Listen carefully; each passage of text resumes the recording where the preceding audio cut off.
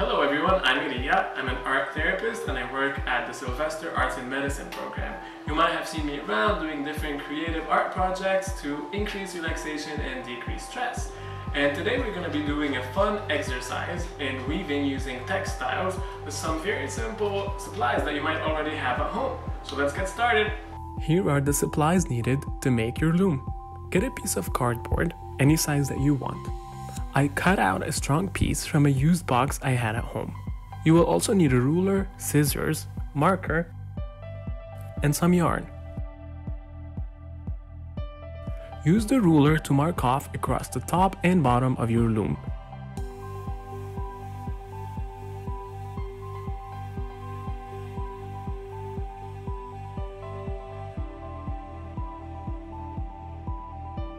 Your top marks and bottom marks should align.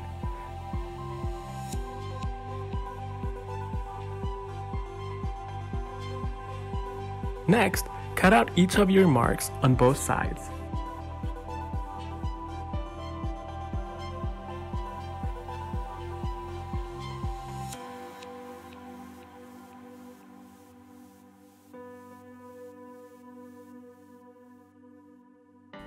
Alright, you've got yourself a great loom.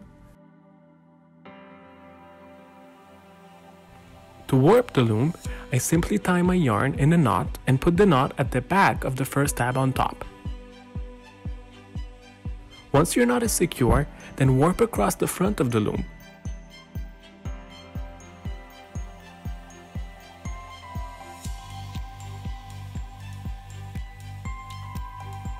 Bring the warp around the tab in the back of the loom and then back across the front.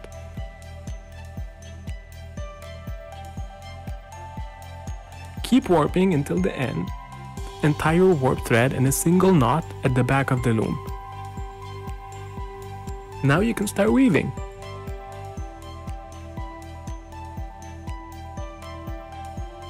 Begin by tying a knot on the warp. Then weave the yarn by alternating up and down as you go along.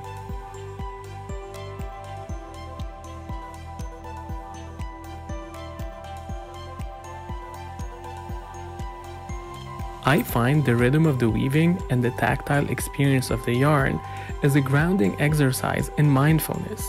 The satisfaction of completing a project and making my own looms out of cardboard can be therapeutic.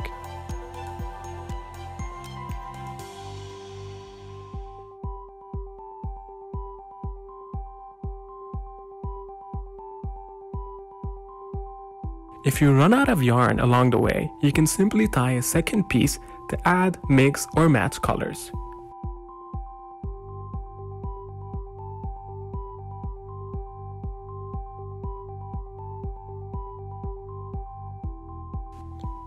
When you're satisfied with the size of your weave, you can finish your project by tying the end of the yarn to the warp.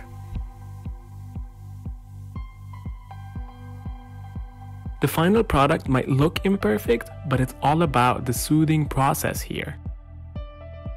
The final step is to release the warp from the loom, then cut the pieces of yarn to tie them together.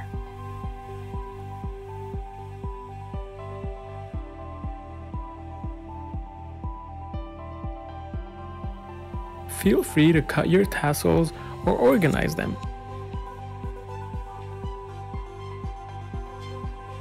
When you're finished, you can use this piece as an oven mitt, a coffee cup coaster, or as a small comfort object. You name it,